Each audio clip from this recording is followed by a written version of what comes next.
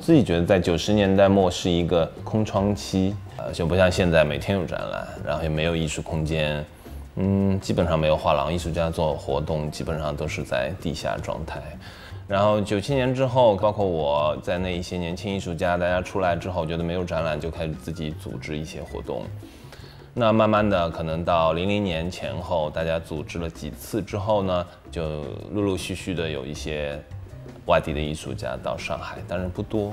因为上海一直都是上海艺术家为主。那个时候其实也没有太好的互联网资讯啊什么，所以基本上大家还是保持一个很个人的这种创作的氛围吧。所以你会关注离自己很近，比如说欲望啊、触觉啊，或者这种性啊、这种肉体啊，就这种东西，其实有一种下意识是希望这种东西能给你带来一些，比如说刺激或者一种新的存在感。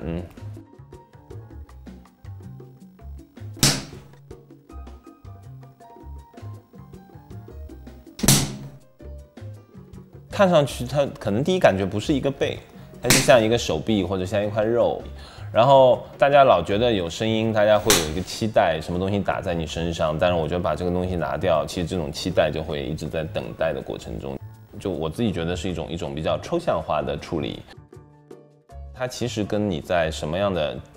国家、什么样的环境没有太大关系。它应该就是你一个年轻人进入社会，就一种很自然的